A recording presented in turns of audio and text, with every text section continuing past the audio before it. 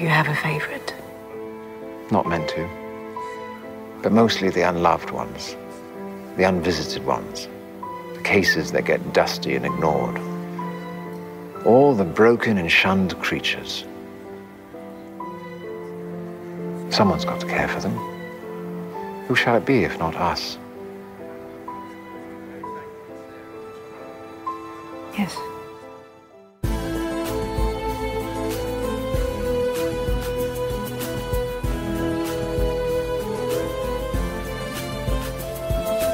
Welcome to Rune Soup, a weekly podcast about magic, culture, and the very best new and old ideas for living in this world.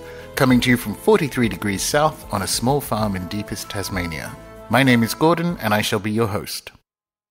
I think by now I owe you a couple of solo shows, actually. This one is a little delayed for reasons pertaining to its potentially contentious title, as a matter of fact, which is that spirit contact is easy. Now, I guess I'm kind of amusing myself, or it's a joke on myself, by titling this solo show Spirit Contact is Easy, because I have been sick for a month on account of planning a trip to the Amazon for the express purpose of Spirit Contact, which I just called Easy. So yes, little joke on myself.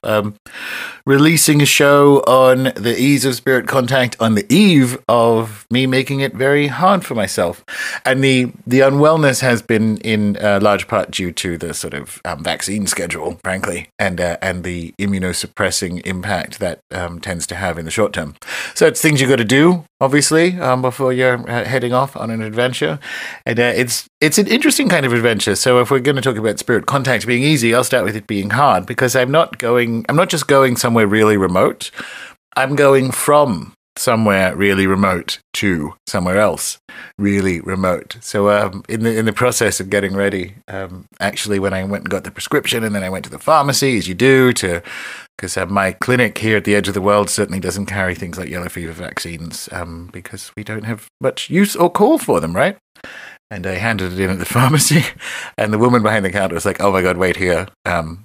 The pharmacist will scream, and obviously she's like the office cut up or something. So I'm like, okay, I'll wait. I wasn't sure if she was serious, but she was. She went right round the back, and there's the pharmacist. You know, you've been to a pharmacy, you know how they're putting all the drugs and filling their prescriptions, right? And she handed it to her and kind of stood back, and the pharmacist opened up my prescription and looked at it and went, "Ah!"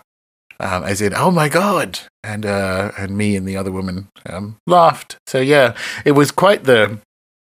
It's been quite the ordeal getting all of that sort of stuff ready, because this is somewhere remote, going somewhere else remote. So one of them, I basically had to transport myself in one of the pharmacy, they're essentially just a chiller, right? Like a polystyrene chiller with cold packs in it, but it was sort of like an official transport one. And even that didn't work because because the roads are dodgy as well. So we got a massive flat tire transporting a vaccine that has to remain below whatever it was, 3 or 4 degrees Celsius. So it's been like a crazy preparatory, I guess, experience so far, but it's also kind of, as is the way with these things, folded into the Q2 premium member experiment, because it's triggered some extremely unusual and ultimately useful dreams, and there'll be more on that, or the significance of that, as we go through the episode. And depending on when the premium members are listening to this, there's another video update for the Mansion game, which will dovetail with this episode.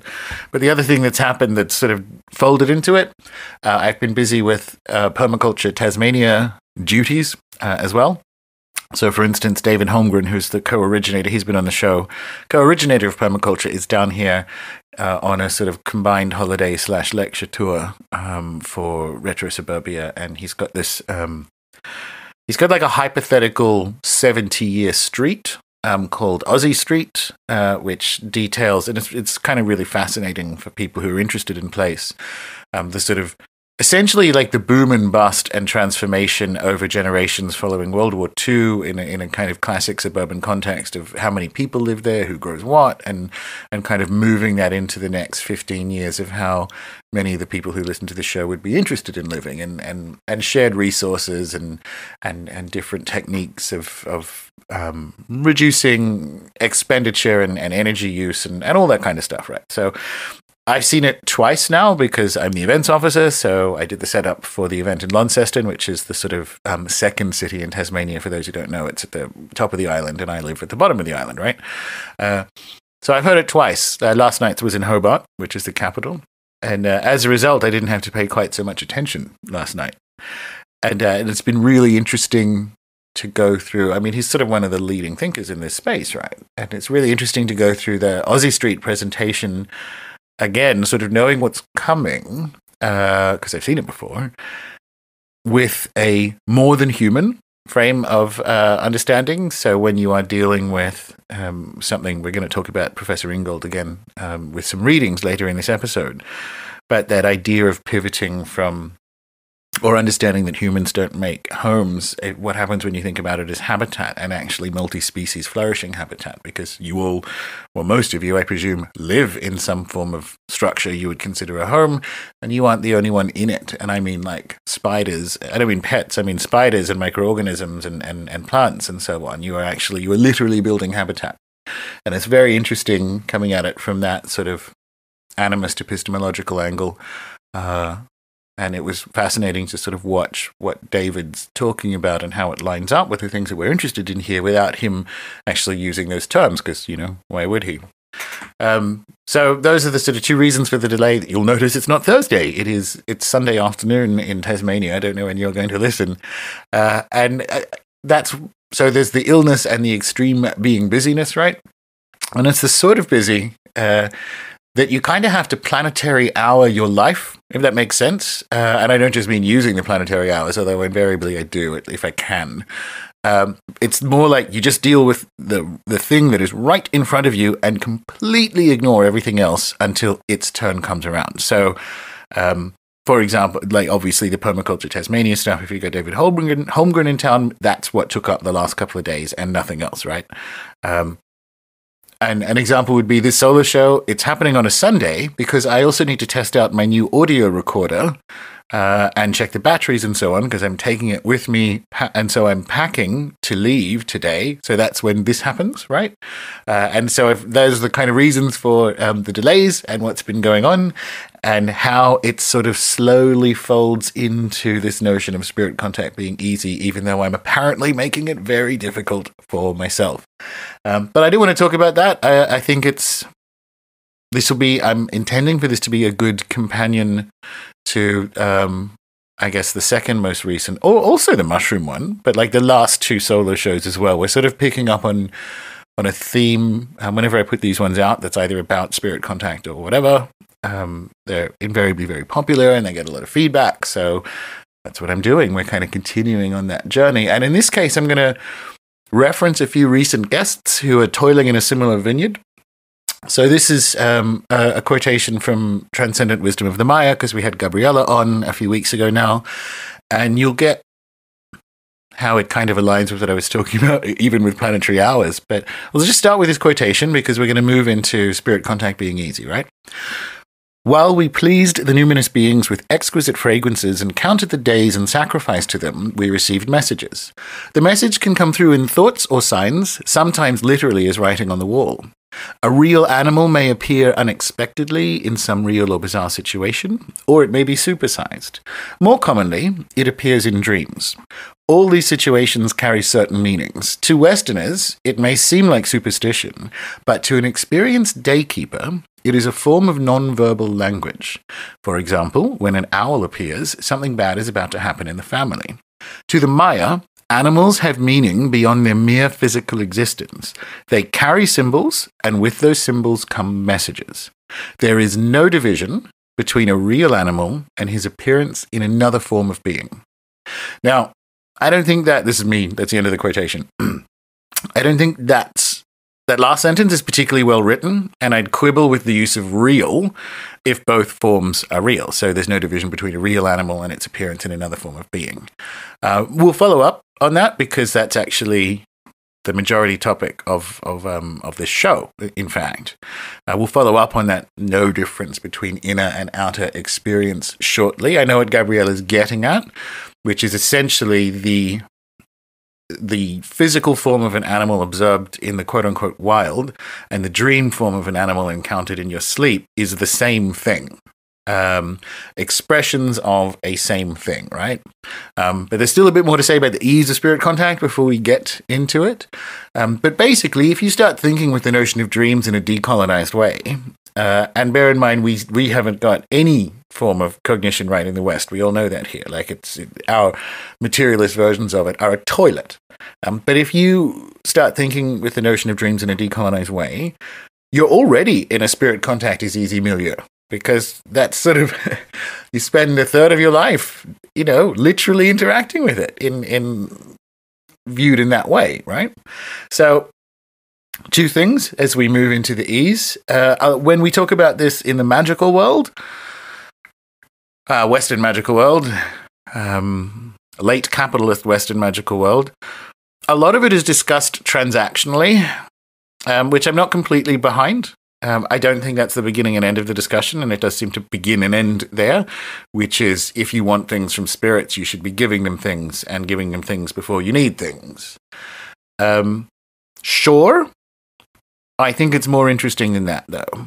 So if as the last couple of episodes did, this sort of sparks discussion and sharing of perspectives, don't begin and end with it there. And this is especially why I use the word decolonized rather than animist or jailbroken, because to decolonize is to decapitalize, and we do default to prioritizing the transactional. Not to say that isn't a correct statement, it's just not a good enough statement, right?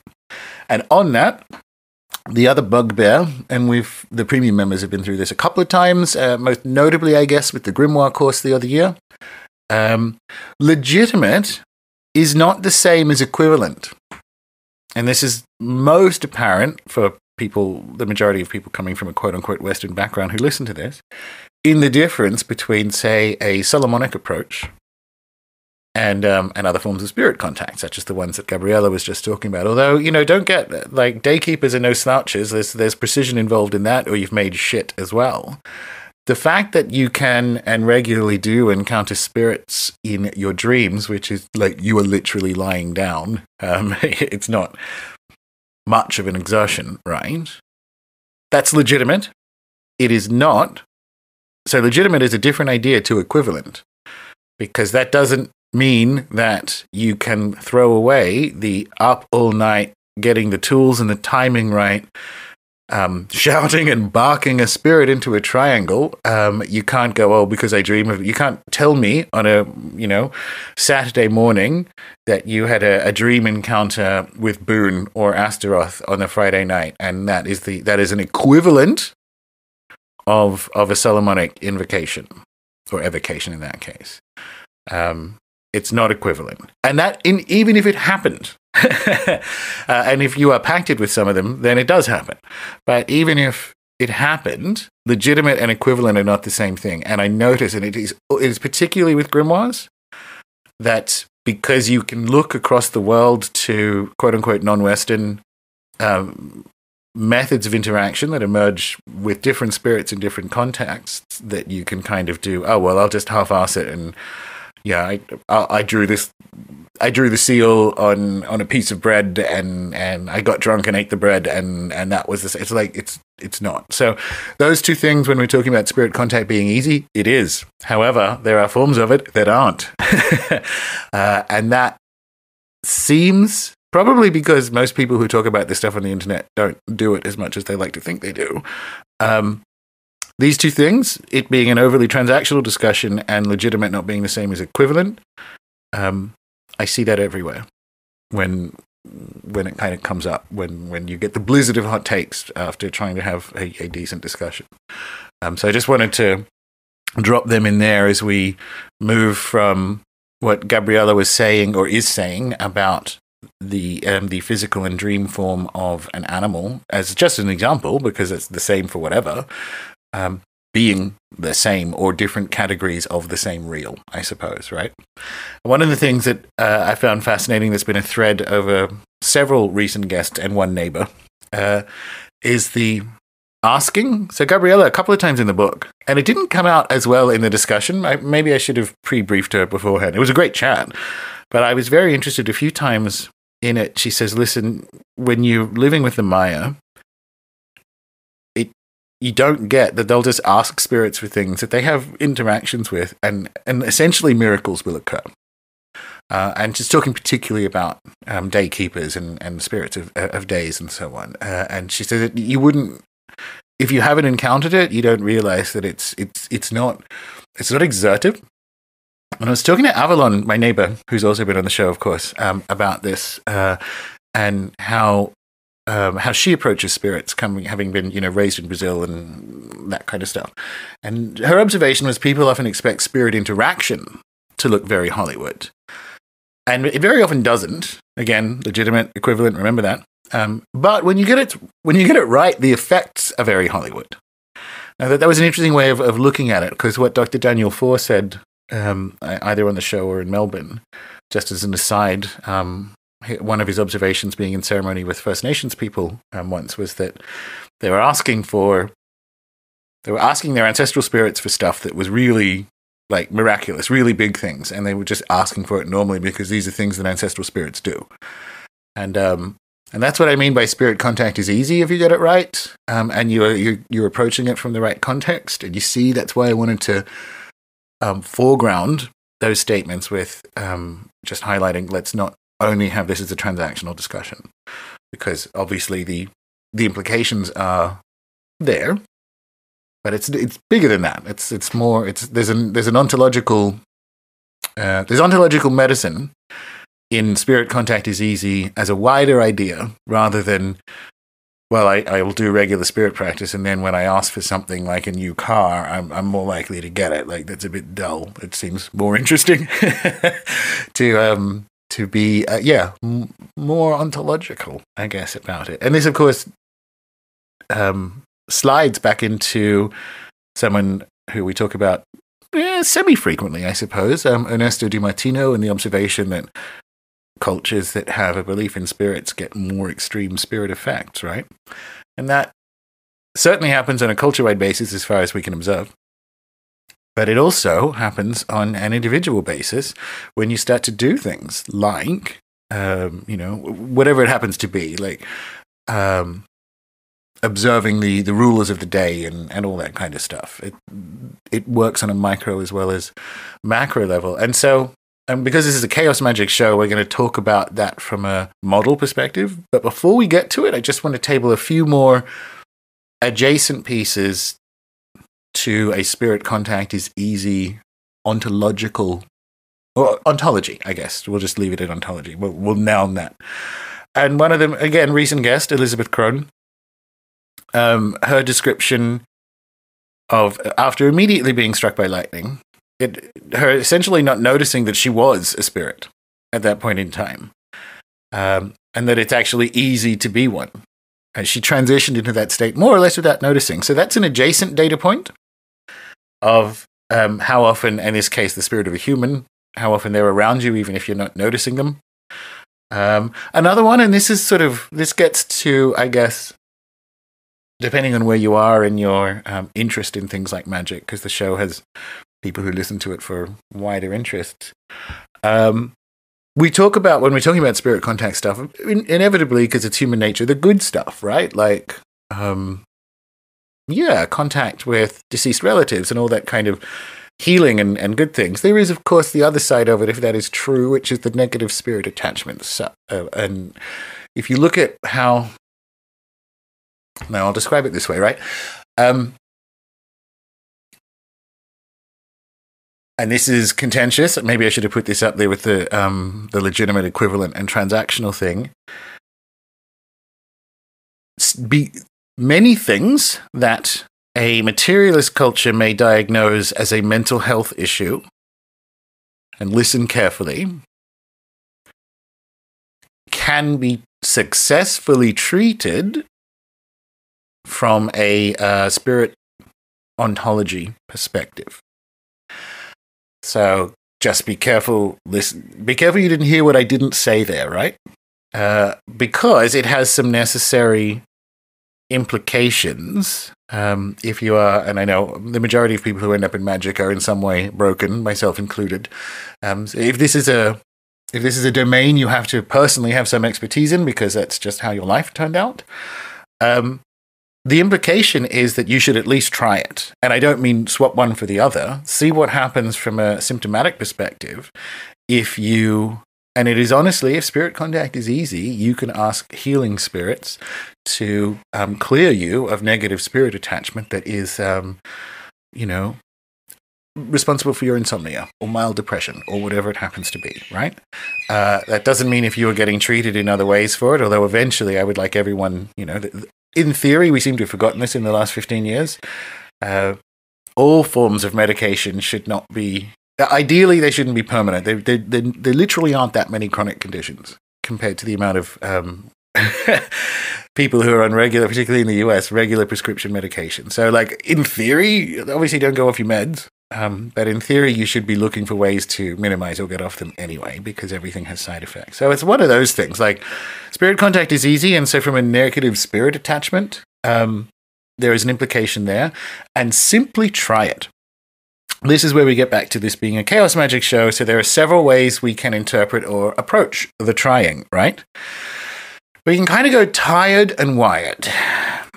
The tired approach is the spirit model yields better magical results than other models, and so that's the one I use, sort of route. That's tired. And it's tired not because it's wrong, because it isn't wrong, but because if you start from modeling different modes of cognition, at least as we understand them in the colonized West, you're already too far downstream to be interesting to me. So you see what one of the challenges with the kind of core chaos magic tech, which is a multi-model approach, is that it's not, if it's not decolonized, and it's kind of one of the reasons I wrote Pieces of Eight, it's too shallow. It's still taken as a priori true that we are broadly correct in the West in our models of cognition, and that's not good enough. If instead you base yourself in how you personally interrogate and formulate personhood, then the spirit approach is sort of unavoidable. Because you're in an extended personhood world that includes rosemary and gum trees and whatever. I'm just looking out my window now, right? Lavender and screeching birds and so on as persons. So you end up in a spirit approach regardless, and that is the wired rather than tired way of doing this. That said, it manifests as, kind of experimenting with it as a ontology or belief system. And it is, if spirit contact is easy, you can take that as a foundational premise. Just try things if you haven't done them before. And I mean unnamed stuff. You don't need to, the previous quarterly course had a lot to do with things like spirit guides and what even am they, and are they parts of your mind, and blah, blah, blah, right? You don't even need the names of these things. You can talk about healing spirits or helping spirits and just try it. Just mentally call them in that sense and see what happens. And that's the kind of chaos magic model. If you guys, depending on where you are and what sort of world you live in, you may be doing it anyway. But if you're not, honestly, give that a shot and experiment with it and consider. Because what will happen is that you'll be surprised at its efficacy. And then you will be in a situation of going, okay, well, how do I think with and process the fact that worked, quote unquote, better than whatever other model you've been going with, like an extended idealist psychological one or something. I don't know. Because you will kind of quickly get there. And the way to make that, I guess, philosophically satisfying is not to sort of emerge from an assumed cognition model, but to emerge from a personhood model. And so we're going to kind of talk about that as we move into dreams and persons and so on in the kind of extended reading part I don't know if you know this, but I do all the solo shows as one take. So I've written all this out for me to read. So yes, if I stumble over some of the words because I'm reading big chunks of academic text now, that's what goes on. And this is, of course, Professor Ingold, and it's from an article called Dreaming of Dragons on the Imagination and Real Life. So I'm going to do big chunks of quotation, then I'll drop in with why we're talking about that, and then we'll finish it up, right? The dragon was not the objective cause of... Oh, yeah, so it opens talking about a particular monk's encounter with a dragon and what kind of real that is. Like, how do we think with that? This is absolutely on point. Okay. The dragon was not the objective cause of fear, it was the shape of fear itself. For the brethren of monastic communities, this shape would have been well known to all, drummed in through rigorous discipline of mind and body.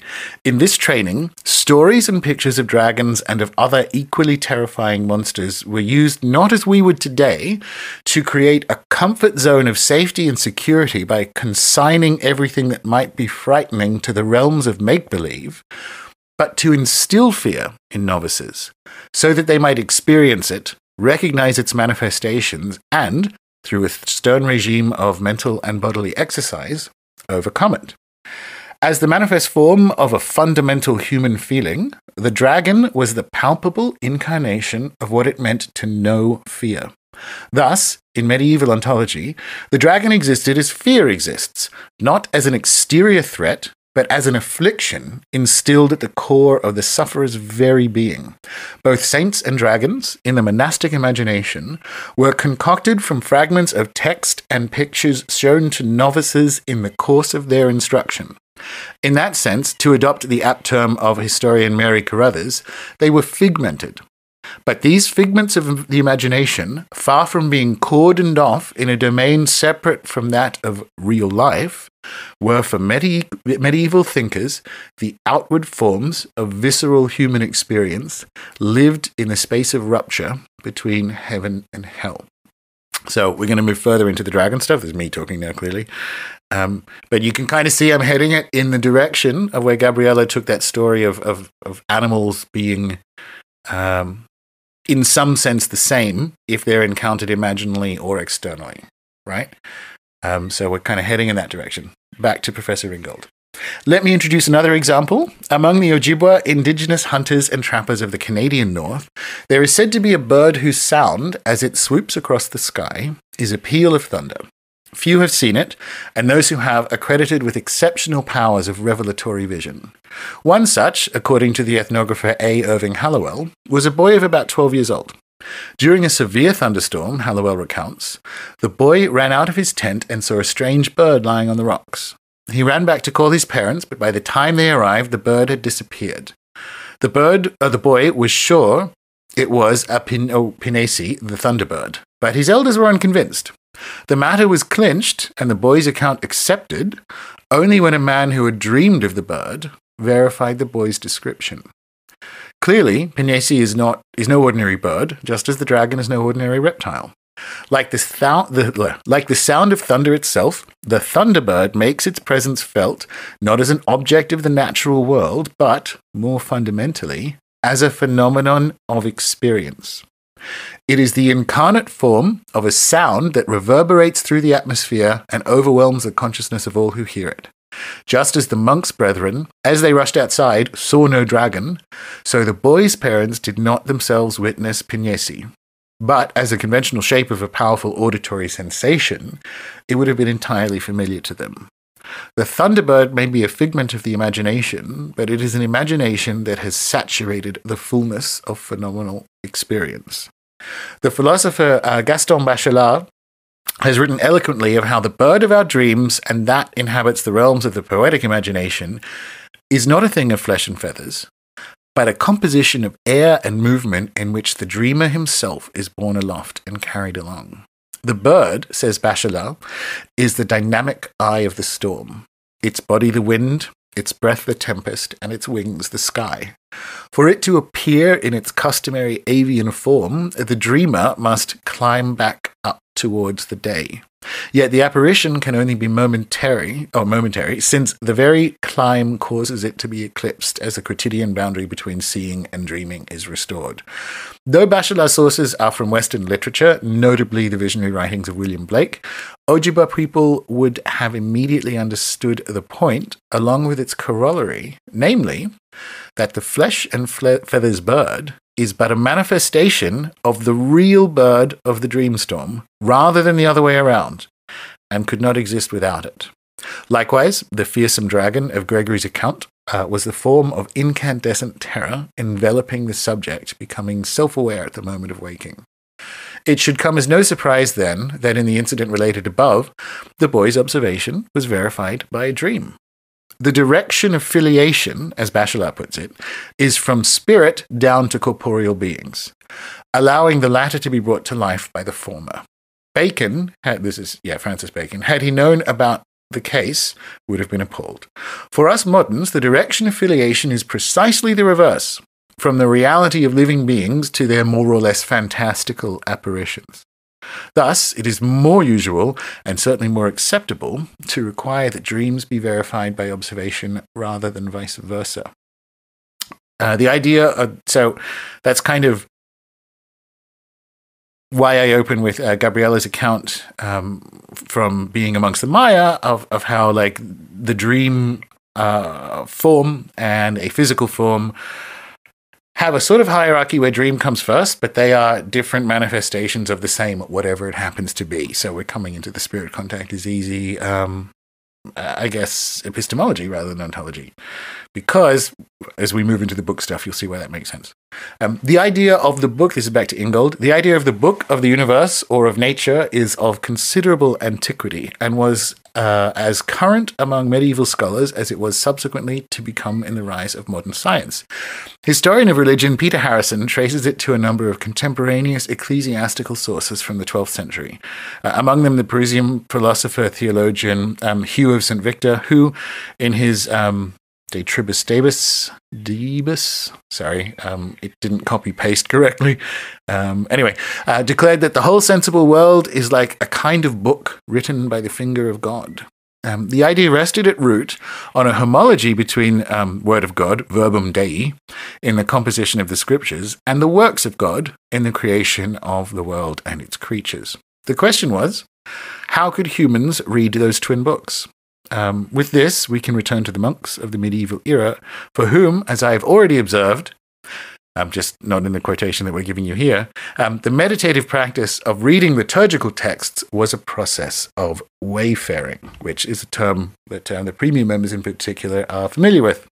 Again and again, they would compare their texts to a terrain through which they would make their way like hunters on a trail, drawing on or pulling in the things they encountered or the events to which they bore witness along the paths they travelled. The word in Latin for this drawing or pulling in was tractare, from which is derived the English word treatise in the sense of a written composition. As they proceeded, the personages whom they would meet on the way and whose stories were inscribed in the pages would speak to them with words of wisdom and guidance to which they would listen and from which they would learn. They were known as the voces or voces paginarum, voices of the pages. Indeed, reading was itself a vocal practice. Typically, monastic libraries were abuzz with the sounds of reading as the monks, murmuring the voices of the pages, would engage with them as though they were present and audible. To read, in its original medieval sense, was to be advised by these voices or to take counsel, much as the old Ojibwe man would have been advised by the voice of his mentor, the Thunderbird, if only he'd caught what it said. That was another quotation. I'm skipping through a long article here, right? Surrounded by the voices of the pages, as the hunter is surrounded by the voices of the land, the medieval reader was a follower of tradition, traditio, derived from the Latin tradere, to hand over. Tradition meant something rather different from what it is commonly taken for today. It was absolutely not a corpus of teachings or codified knowledge to be passed from generation to generation. The word was rather used to signify an activity or performance, thanks to which it was possible, relay fashion, to carry on. The scriptures, far from giving content to tradition, laid down the paths along which this movement could proceed. Each path, each story, would take the reader so far before handing over to the next. The resemblance of the Latin tradere to the English trade, which is derived track, is accidental, however. As theologian Peter Candler suggests in a commentary on the writings of Thomas Aquinas, the monk's calling was as much a trade as a craft.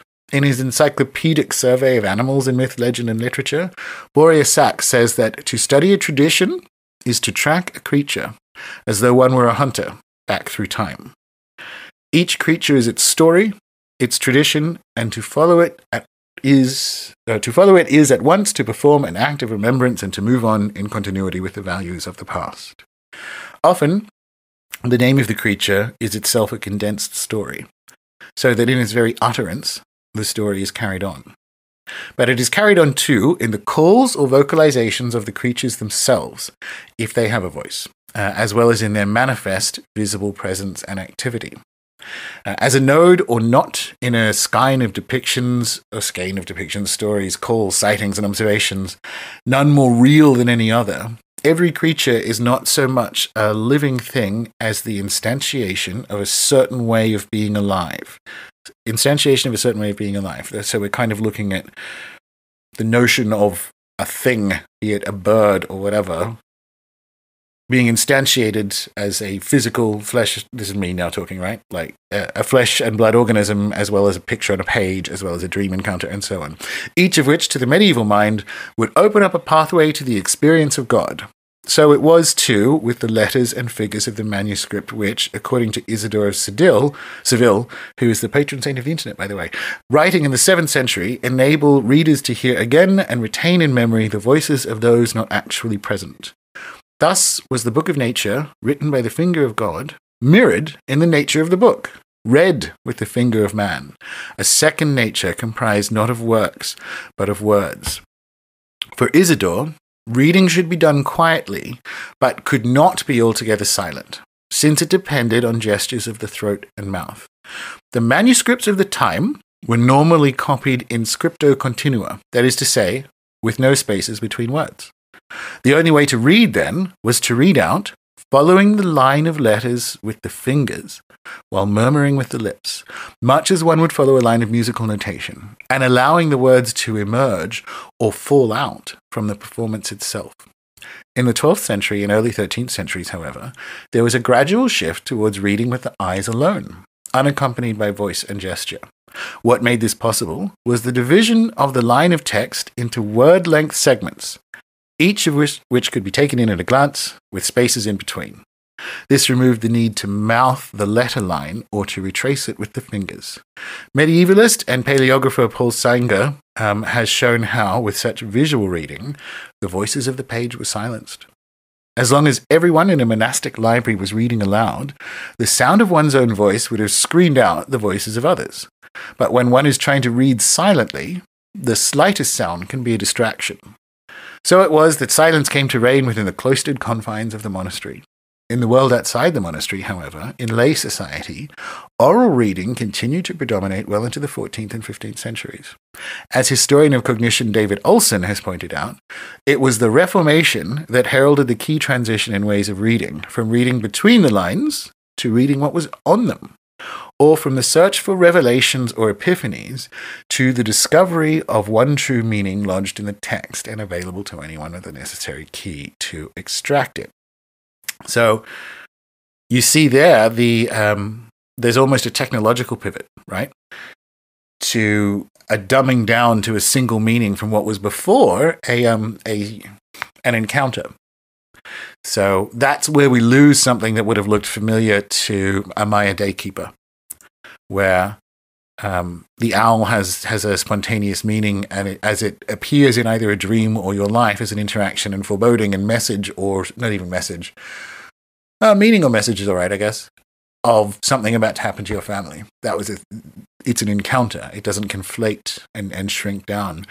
And it was sort of, and Ingold goes on in the article, we're moving into the final little bit of the quotation, it was with Luther and the Reformation that preceding the Enlightenment, that we start to see the kind of complete collapse of words down to single meanings. And there were political reasons, clearly, why the Protestants did that, of course. By focusing on the text, you decenter the Catholic Church's sorts of apostolic power, being that they have the throne of St. Peter and so on. If you just make it all about the text and the single meaning of the text, you take away the literal magical power that the Catholic Church declared that it had built itself on, right? So we're going back to the Ingold piece now. Scripture for the Reformers was to be read not figuratively or allegorically, but as an authoritative record of historical truth. Nor should this record be tampered with. The book that had lain open in the medieval scholar's hands or on his desk, affording endless rereadings and retellings, and ever receptive to the insertion of glosses between the lines or in the margins, was now packaged as a complete object, bound between front and back covers and lying closed upon the shelf. So too, nature was to be regarded as a closed book, a book already written from beginning to end, whose secrets could be prized out only through rigorous investigation, in which every discovery represented not so much a revelation as a breakthrough. And that is just dropping out of the quotation again. That's literally how we describe in science journalism the discovery of a new species or a new treatment as a breakthrough of something that is already pre-existing. And so this is what I mean by don't base it in models of cognition, because the models of cognition come from this idea. You have to step it back up into a world where these things and ideas and depictions on a page are manifestations of a thing that's real. And you get more into that interactivity revelation mode of being. And that's what I mean by spirit contact being easy. Anyway, back to the quotation. I have shown how, for medieval readers, meaning was generated in the vocal, gestural activity of reading out. Doing and knowing here were as clearly coupled as chewing and digestion, an analogy explicitly drawn in the ancient characterization of thinking as rumination. To ruminate, we still say, is to chew things over, as cattle chew the cud, and to digest their meanings. Moreover, medieval people, as we have seen, would have read the book of nature in the same manner, through their practices of wayfaring. Reading the voices of nature, of the more than human world, people were advised by them, and would follow this advice, in parallel with their own experience, in laying down a path. With a sensibility attuned by an intimate perceptual engagement with their surroundings, they could tell not only of what has been, but also of what will come to pass. Thus, knowledge of nature was forged in movement, in the course of going about in it. This knowledge was performative in the strict sense that it was formed through the comings and goings of inhabitants. Reading as performance, in short, was both word-forming and world-forming. As the case of the Ojibwa and the Thunderbird clearly demonstrates, in a way of knowing that is performative, that goes along, any boundaries between self and other, or between mind and world, far from being set in stone, are provisional and fundamentally insecure. So that's the end of the quotation.